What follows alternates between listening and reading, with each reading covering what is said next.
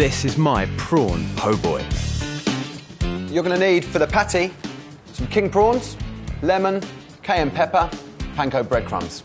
We're serving this, some lovely focaccia, baby spinach, and for the remoulade, some celeriac, whole grain mustard, mayonnaise, creme fraiche, and chives. Also, we're going to do some toasted cashew nuts and some parmesan crisps. First, the remoulade. I've got some celeriac here. I'm just going to take the end off, trim the sides.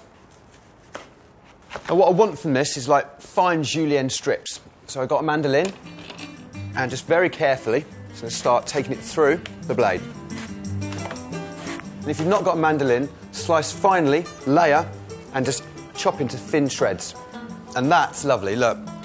So in a bowl, I'm going to take some whole grain mustard, a nice spoonful, some mayonnaise, and some creme fraiche, and a few chives.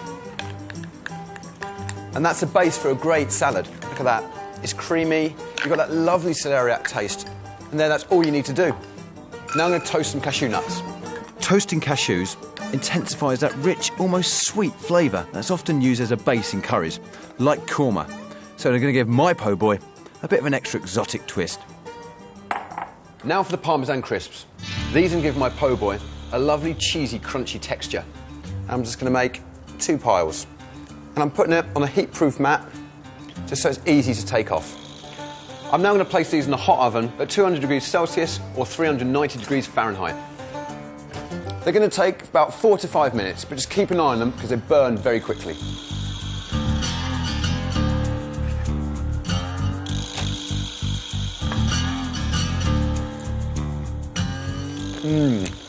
I mean, who doesn't like grilled cheese?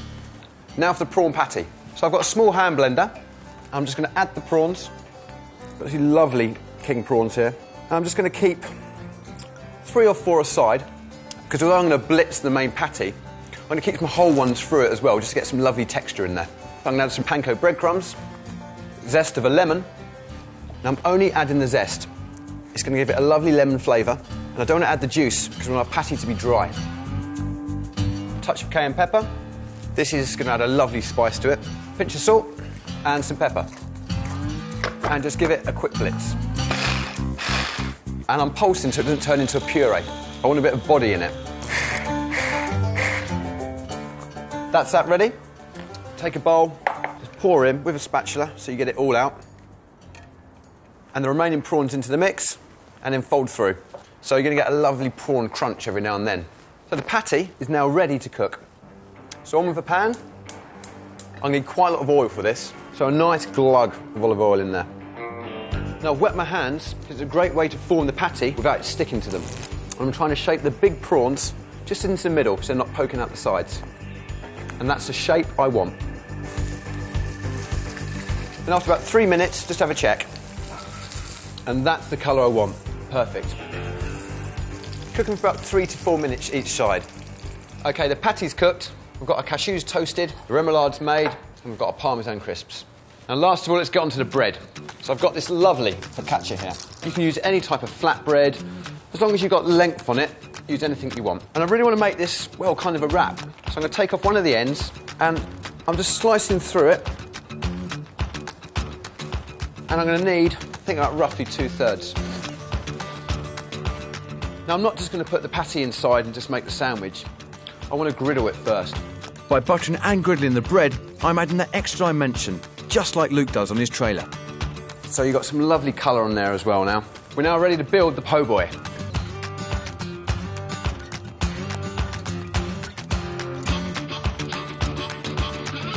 And now I'm going to wrap it. And to do this, I'm going to use some greaseproof paper.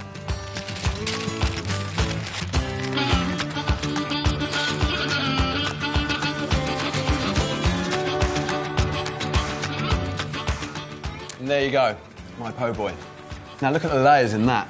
I'm very, very pleased with this, and I think it's going to taste really good. So why wait?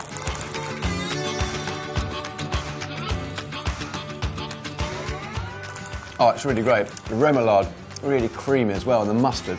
And every now and then, you get a crunch of parmesan, another crunch of the cashew nut. A street snack from the deep south, my prawn po' boy. So lemons and limes are going to pickle the fish. This is going to take anything between an hour and a half to 2 hours. I'm just going to cover it with cling film, pop it in the fridge and let it pickle. The magic's starting to happen. I'm just going to have a quick clear down and then start on the slaw. Next, some spring onions. And I've got some of these lovely pickled walnuts. You're going to get a real sharp vinegary flavour, which really helps add acidity to the salad.